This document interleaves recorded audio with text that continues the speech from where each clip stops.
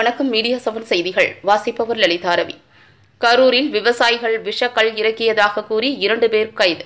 பொய் புகாரில் விவசாயிகள் கைது செய்யப்பட்டதாக கூறி கட்சி சார்பற்ற தமிழக விவசாயிகள் சங்கத்தினர் காவல் நிலையத்தை முற்றுகையிட்டு போராட்டம். கரூர் மாவட்டம் புலியூரை அடுத்த உப்பிடமங்கலத்தில் வசிக்கும் சரவணன் மற்றும் சுப்பிரமணி ஆகியோர் தங்களது தோட்டத்தில் கல் இறக்கியதாக கூறி மதுவிலக்கு அமலாக்க பிரிவு போலீசார் கைது செய்து விசாரணை மேற்கொண்டு வருகின்றனர். இந்நிலையில் நீராபானம் இறக்கிய விவசாயிகள் மீது விஷக்கல் இறக்கியதாக கூறி பொய் புகாரில் கைது செய்யப்பட்டதை கண்டித்து கட்சி சார்பற்ற தமிழக விவசாயிகள் சங்கத்தினர் வடக்குப்பாளையம் இபி காலனியில் உள்ள மதுவிலக்கு அமலாக்க பிரிவு காவல் நிலையத்தை முற்றுகையிட்டு போராட்டத்தில் ஈடுபட்டனர்.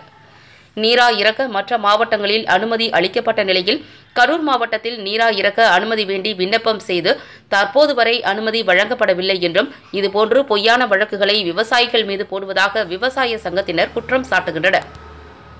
இந்நிலையில் கைது செய்யப்பட்ட விவசாயிகளை விடுதலை செய்யும் வரை கலைந்து செல்ல மாட்டோம் என கூறி 35க்கும் மேற்பட்ட விவசாயிகள் முற்றுகை போராட்டத்தை தொடர்ந்து வருகின்றனர்.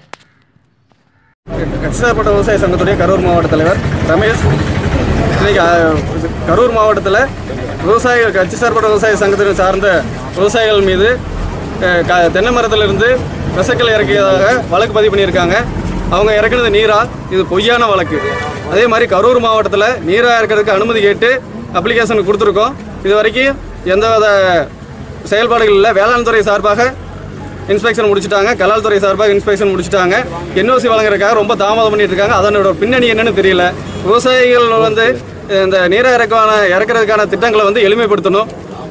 விவசாயிகளுக்கு நீரா இறக்கிறதுக்கு அனுமதி வேணும்னு கேட்டுக்கிறோம். 2 பேர் அரெஸ்ட் பண்ண தோணுங்களா? என்ன விளக்கம் கொடுத்தாங்க போய் கேட்டது? அவங்க அதிகாரிகள் தரப்பில் கைது பண்ணதுக்கான என்ன விளக்கம் கொடுத்துருக்காங்கன்னா, நுண்ணுயிரி பொருள் விஷக்கல் இறக்கிறதாக அவங்களுக்கு தகவல் வந்திருக்குது, பொதுமக்கள்லேருந்து கம்ப்ளைண்ட் வந்திருக்கு. அதனால அந்த அடிப்படையில் வச்சு நாங்கள் கைது பண்ணியிருக்கோம், ரிமாண்ட் பண்ணியிருக்கோம்னு சொல்லியிருக்காங்க.